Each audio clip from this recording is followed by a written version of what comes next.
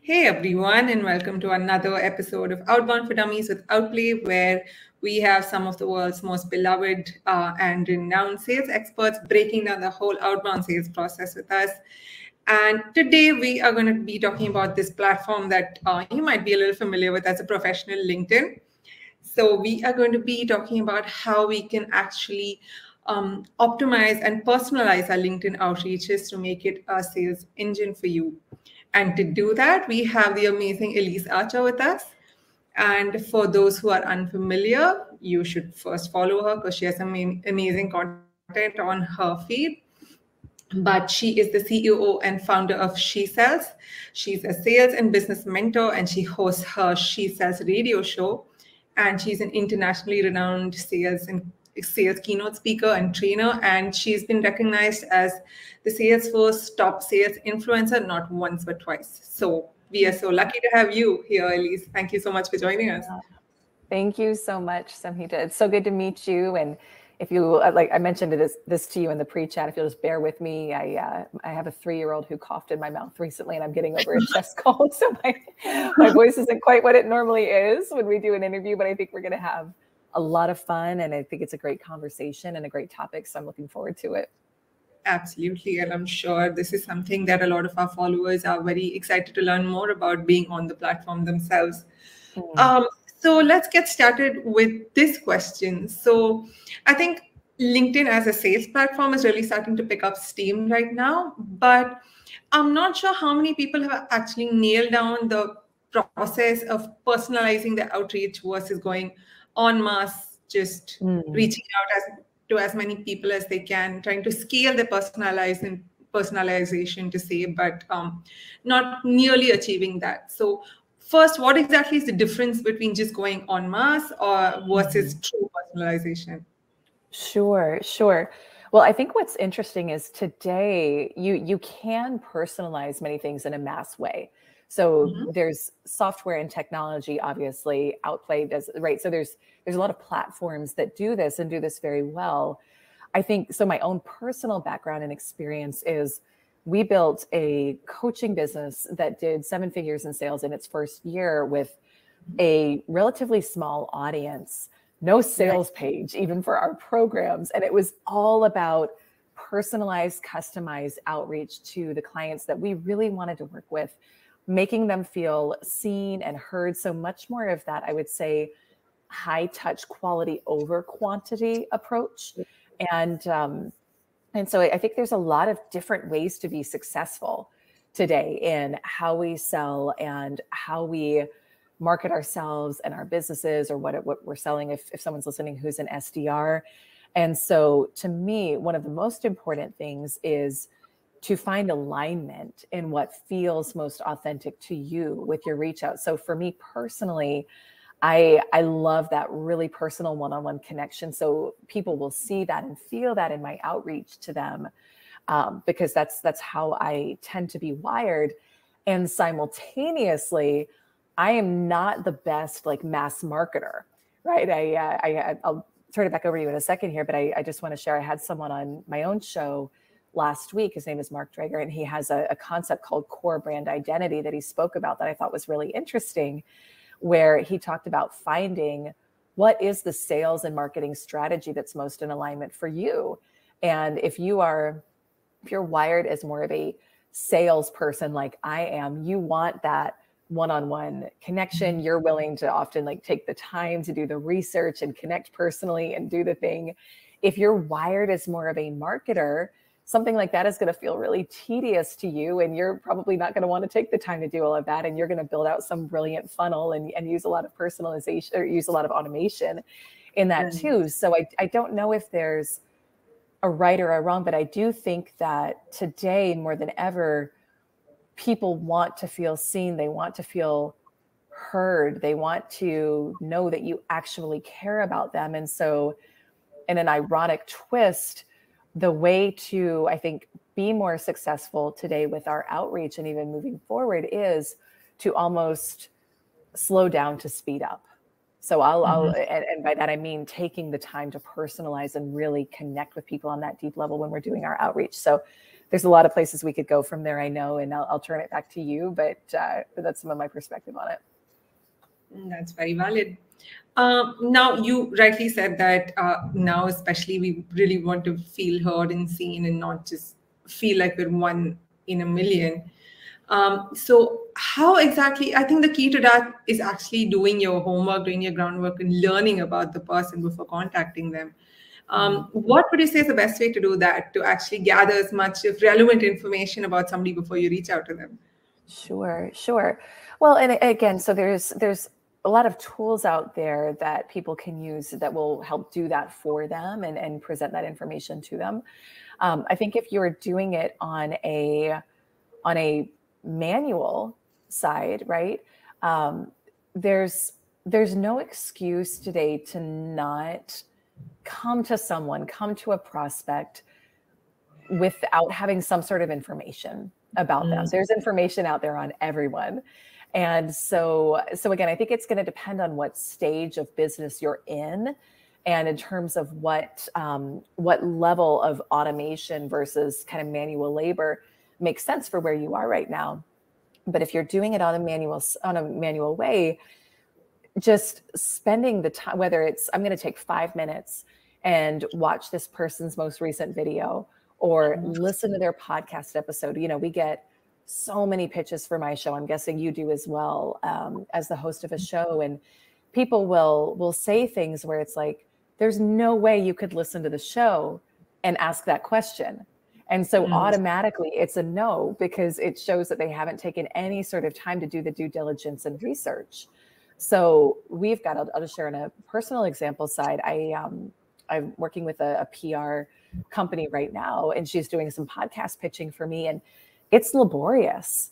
It takes time, because she's literally, the shows that she's pitching for me, she takes the time to listen. Now you can get a lot of things transcribed, and you can do things more quickly, and you can kind of speed up that process. But I think when we're really wanting to be intentional, and I do think that's a key piece of winning in sales today, is how intentional are you with your connections and with your reach outs? And are you doing a spray and pray, check the box type of approach? Or are you really recognizing this is a human being on the other side that you're connecting with?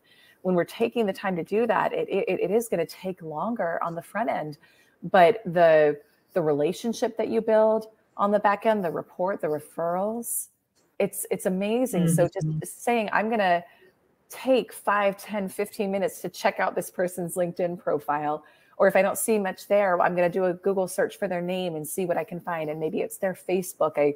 I've got a lead I'm working right now for one of our programs, and there wasn't a lot about her online that I found, but I did a Google search and found that she had owned a cupcake shop years ago, and I would have no idea based on what she does now. And so that's a piece of information that I can connect with her on as we go deeper in our conversations. So just remembering that at the end of the day, people are human and they want to be seen and heard, and just having that personalized bit of information, if it's one thing, makes a huge difference in the reach out. Absolutely.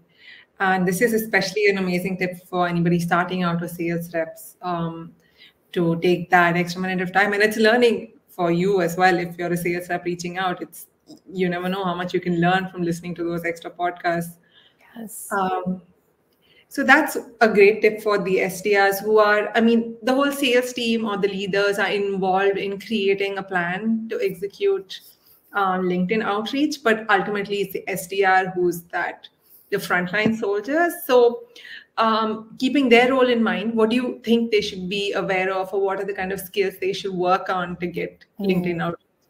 Sure.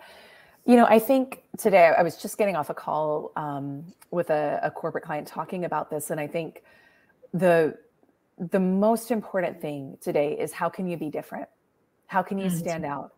And so using tools like voice notes, I feel like, I don't know, I think I've done this for so long that I feel like everyone does it and understands it. And yet every time I talk about it, I find that a lot of people still aren't doing it. So I'm gonna say this with the assumption that there's a decent number of people listening who maybe aren't doing things like this. So how can you be different and stand out? Can you send a voice note rather than just typing out a message? Which you can do on LinkedIn on your mobile. Recording a video. Can you record a video message instead? Sending a picture, right? Like, and obviously you want to have context with these. So we're not going to send, if we're prospecting a high level client, we're not going to do it in our sweats and jeans and not bring the energy that you would bring to an in-person meeting to that outreach, but adding that personalization and adding that unique flavor is so important. I do this all the time in my reach outs, and it's still rare that I receive these in my inbox. I get a lot of copy and paste, very clear, like a lot of I call it bad AI, where the AI doesn't catch that I've got an emoji in front of my name. So I kind of use that as a filter to see like who's real and who's not when they're reaching out to me. I've got a bunch of screenshots of AI gone wrong that I use in training. But you can have a lot of impact and leverage with just thinking about how can I do something that's different than what everyone else is doing. So getting confident using voice notes, practicing that, getting confident sending videos. And you can, some of that's just going to come by putting in the reps and doing a lot of bad ones. When I first started building my personal brand, and I first started in really 2015 with video outreach and messaging, and the technology was very different then than it is now. But I remember my first, I don't know how many videos, lots of videos that I did. I was using Facebook, and I didn't know you should have light in front of your face. So I looked like just this dark, shadowy figure because I had all the light behind me on my videos, and I was nervous, and there were a lot of ums and ahs. And yet there was still the heart behind it of wanting to connect personally. And I think at the end of the day, that trumps the perceived imperfections that we can get caught up in our head about. And I think the other thing that's important with this too, and I'll just say this before I turn it back to you, is people don't trust perfect. So if you're an SDR and you're listening, or you're a leader and you're listening, you're wanting to train your team on this, know that they'll get hung up in thinking it's going to take me like 15 minutes to record this message because I'm going to have to do it 20 times. Because they'll be self-critical, or they'll think it has to be perfect. I send messages where, and I'm always, of course, professional, but I'll have my 8-month-old like gurgling in the background, and that's real life. That's me, because I'm a mom who has kids at home with her while I also run our business. Or, I think back to one of my top performing videos that I ever put out. Like I'm a makeup girl. I'm a beauty girl. It's just been something I always enjoy. But I had surgery for skin cancer several years ago, and I had a black eye, and I didn't look like I normally do. And I thought, you know what? So much of my brand and positioning has been like makeup. Like I get that I that's just part of who I am, and I enjoy it. And I thought, I'm going to get out of my comfort zone, and I'm going to do a video, not done up, with a black eye, like the next day after this surgery. And it was one of the top performing pieces of content I put out. Like people were like, thank you for being so real. So I say all of that to say, you do not have to be perfect with any of this. You just have to remember that it's a human on the other end. And how can you make them feel seen and heard? And how can you show up authentically and unapologetically as you are with something of value to them? So I'll turn it back to you, but I could go on and on about that because I think it's important. It's absolutely. I mean, we do get into this trap of wanting to appear perfect, but we aren't AI. Like you said, we are humans talking to humans, and it's so important to keep that in mind. I love that. So again, back to the SDRs who listen to us. What would your idea of a good outreach that you received? Like, what's the kind of message you see on LinkedIn that makes you say, okay, this is a good one. I'd take a second to read this. What would the elements of those be? Sure. Yeah. So I'd say a couple things. One, I would definitely use the video or the voice note if you can. So I think just doing that, automatically you're going to be different from 95% of the messages people are getting. And so I don't know about you, Samhita. I know for me, I get I can't even count how many messages every day of people pitching between all my inboxes. And so just remembering that your client who you're pitching is probably getting the same thing. And so we want to think about the psychology, right, of what's going on when somebody is scanning their inbox. If they're even in there, they very likely may have an assistant managing it or somebody else on the team. So I skim, and it's like, if something doesn't catch me immediately, I'm deleting. But just because you have to move when you have that much coming at you, and your prospects probably do, you don't have time to go through and decide, is this actually, like, it doesn't look that interesting, but is it interesting to me? Or maybe I should give them a second chance. Like, no, it's just people are moving so fast. So you're going to stand out automatically, and you will at least catch someone's attention enough to have them probably pause and listen to what you have to say if you do it in a different format than what 95% of people are doing. So I'd say that's number one.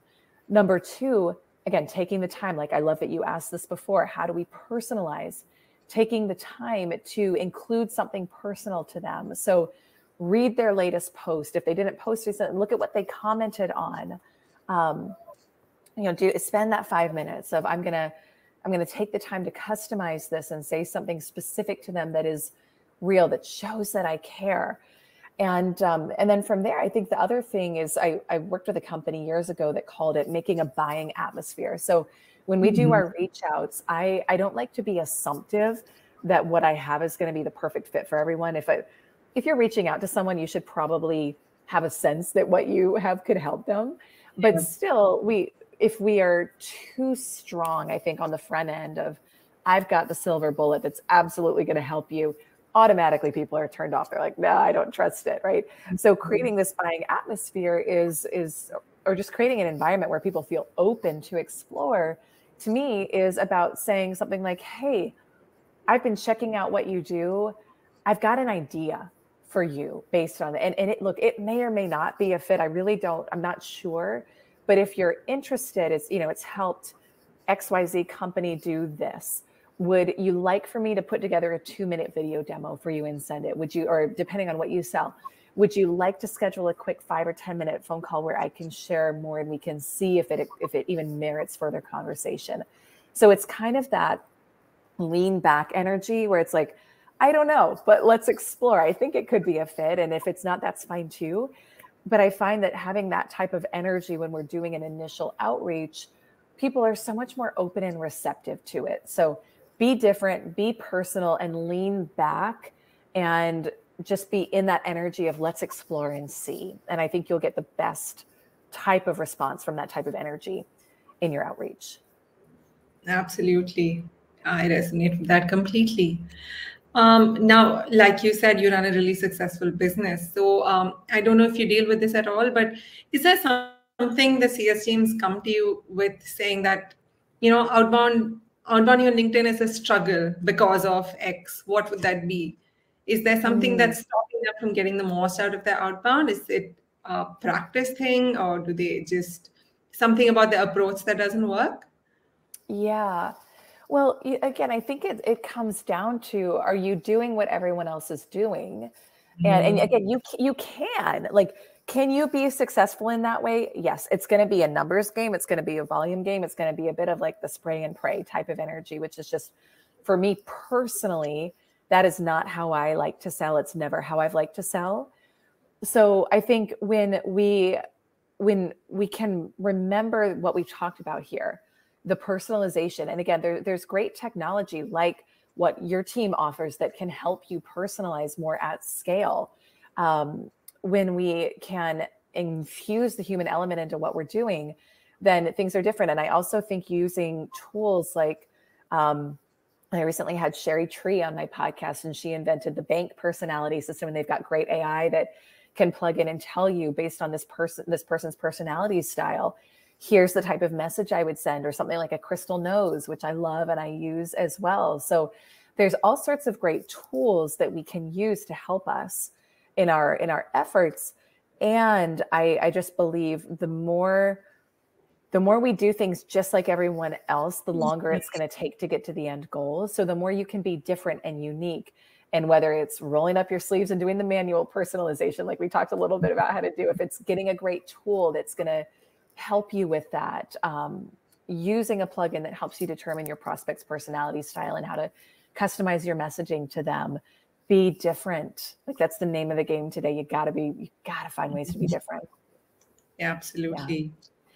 Now, I think a lot of businesses are very familiar with like the more traditional sales approaches like cold calling. And I think they have a system in place to kind of monitor or at least set a cadence for kind of evaluating how the sales reps are doing. But I think this gets a little trickier with something like LinkedIn outreach. You can't really monitor every single thing that your reps are doing. So how do you think for a sales leader is the best way to see how to help a coach their reps get better at this, or how to just empower them to get better at this? Yeah, absolutely. So again, there's great tools out there that you can use that are AI powered to help analyze and assess sales tools, right? So or sales performance and outreach performance of your reps. So I probably won't get too into that on this call, but I think from like if I'm going to sit down with someone on my team and I'm going to help them, I'm literally going to look at the messages they're sending with them. And I think it's so important as a leader to lead with curiosity. And it's never in an energy of judgment, because you got to remember everyone on your team, they're doing their best. They're doing the best they can with what they have, even if sometimes you don't think they are. Like they're doing the best they can with what they have. So if there's an area of opportunity for improvement, I think we want to lead with curiosity. And I would look at some of the messages that are being sent out, and I would really just have the rep analyze, like, would that catch my attention? Would I respond to that? If someone reached out to me with that message, would I want to respond to that?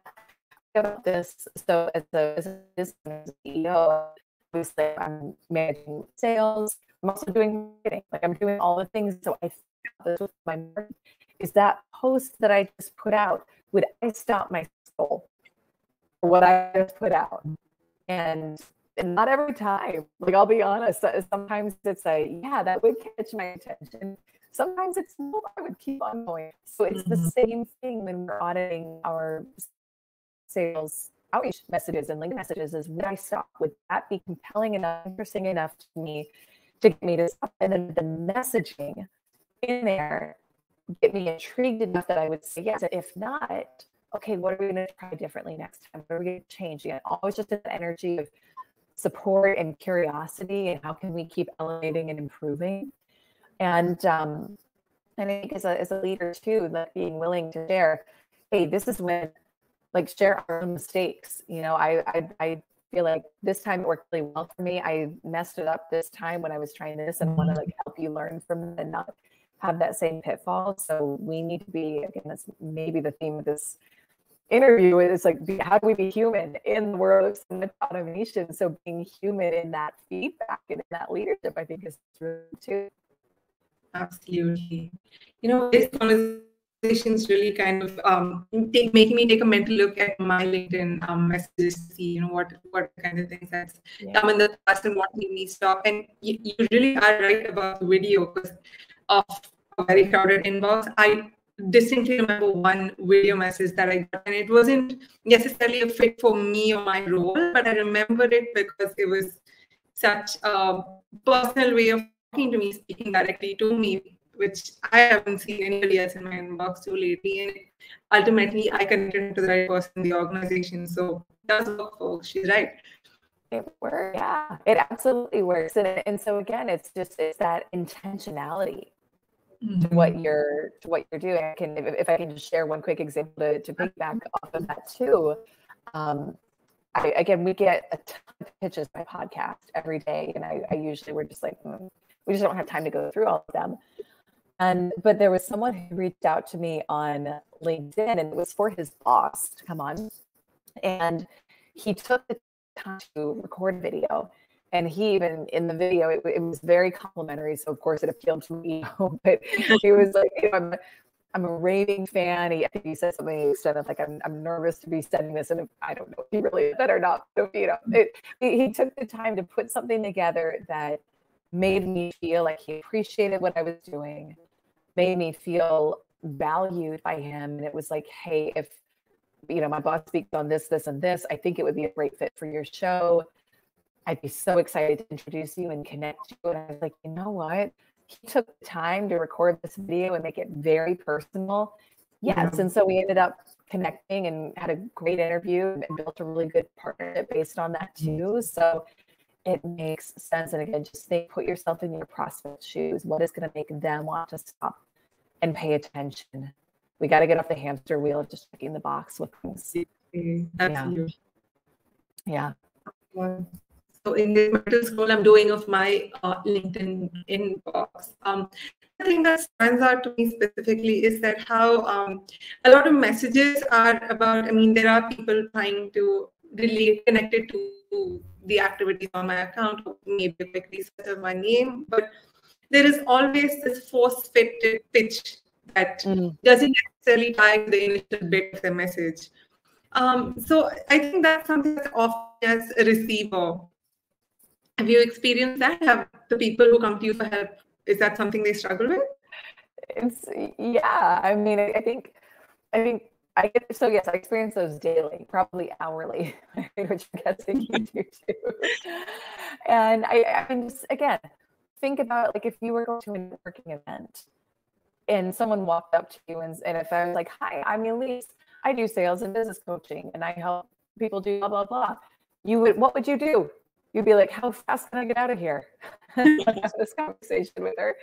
So why is it any different on LinkedIn? People think that it's, again, it's, are we surface level? Are we skimming the surface? And I think this also speaks to, as a company, what are the things that you're telling your reps they need to do?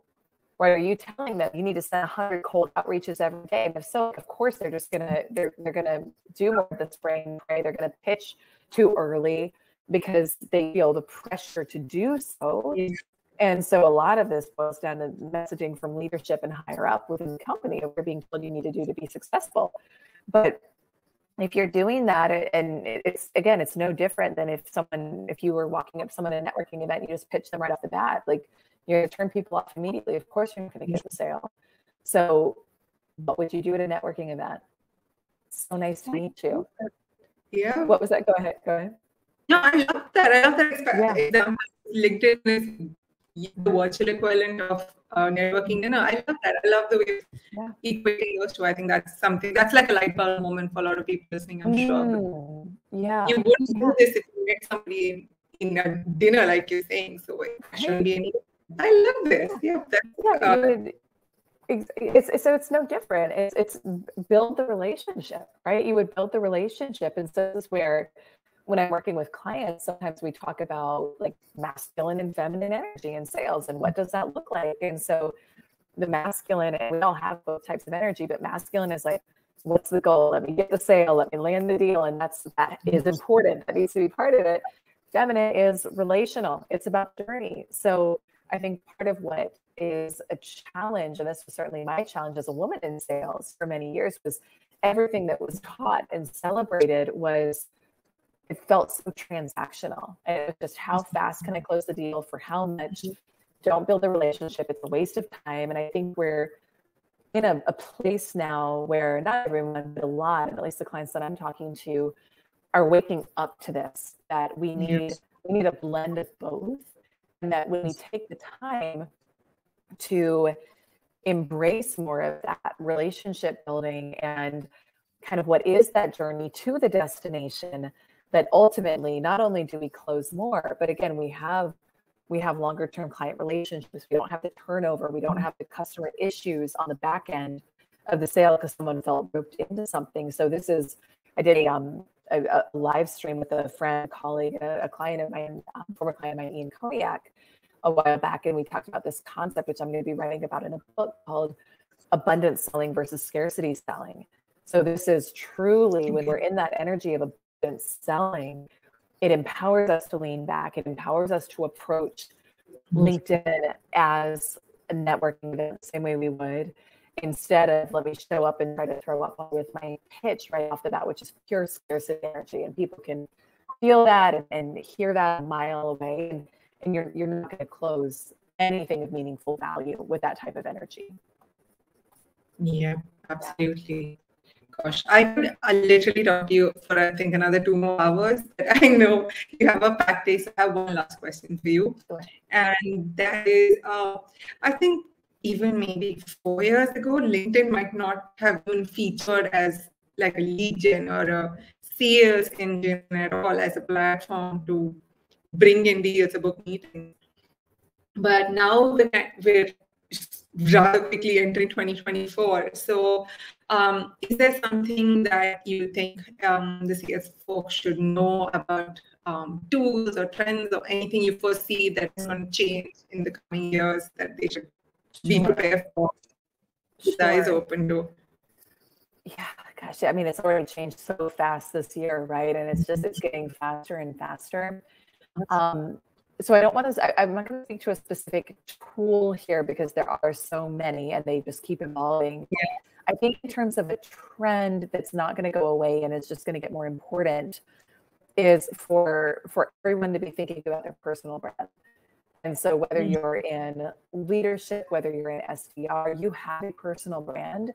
And this is actually something I help clients with, and I've done quite a bit of in my years too.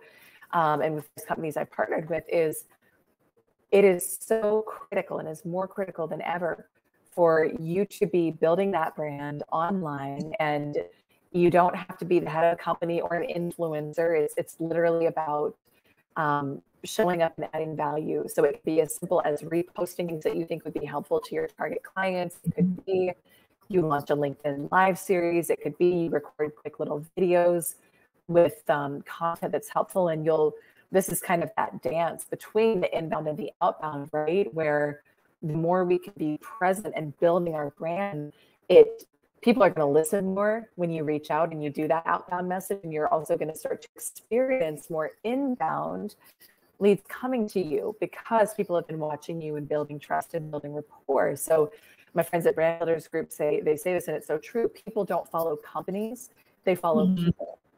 Yeah. All right. So no matter what you're selling, no matter what your role is in a company, you need to be thinking about your brand and how you're going to be intentional about building that. And when you do that, it shortens the sales cycle because it builds trust. So I think that is something that will not go away and will only be more and more important as we enter 2024 and beyond. Oh, that's the best note to end this on. I mean, I love that session. I had so much to learn from it. And I know that everybody listening has a book full of notes if they came prepared. So thank you so much, Elyse. This was great. And we're so happy that you joined us on OFD. Thank you so much for having me. I appreciate it. See you next time, folks.